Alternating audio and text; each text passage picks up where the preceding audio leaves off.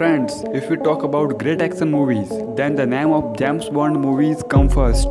But today, we will talk about the first person to play the character of James Bond, who first played the role of James Bond. And that was the beginning of James Bond movies. In the series of James Bond action movie, many actors played the role of James Bond. But even today, the artist whom people like the most in James Bond series is Sean Connery. Sean Connery was the first person to play the role of James Bond. But do you know that why Sean Connery quit to playing the role of James Bond? Let's know in this video. Totally, 7 actors have worked in all the movies made in the James Bond series so far, and you can see their names on your screen. All the actors who played James Bond role, in which Sean Connery is the richest actor, and Sean Connery has a net worth of $350 million.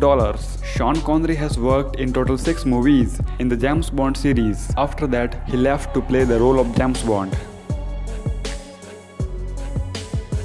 Because after his 4th movie, Sean Connery saw that the producers were doing secret auditions for a potential replacement of the James Bond. So in anger, he announced that he was quitting the role of James Bond after his next contract.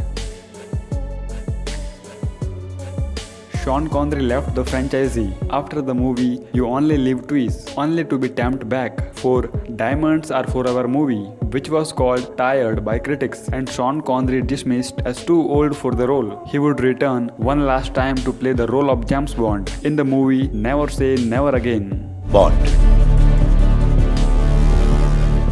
James Bond.